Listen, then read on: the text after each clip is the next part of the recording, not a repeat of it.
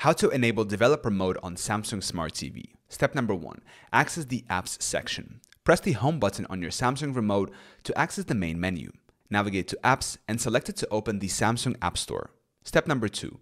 Open the App Settings. In the App section, press and hold the 1, 2, 3 button or the Settings button on your remote for several seconds until the Developer Mode option appears.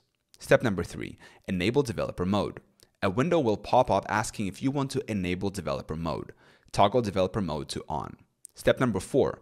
Enter the IP address. This is optional. You may be prompted to enter an IP address if you're connecting to a development server. Select OK to save changes. Step number 5. Restart your Samsung Smart TV. Power off your Samsung Smart TV and turn it back on to complete the Developer Mode activation. Step number 6. Access Developer Options. Once Developer Mode is enabled, you can access advanced settings and install third-party apps for testing or development purposes.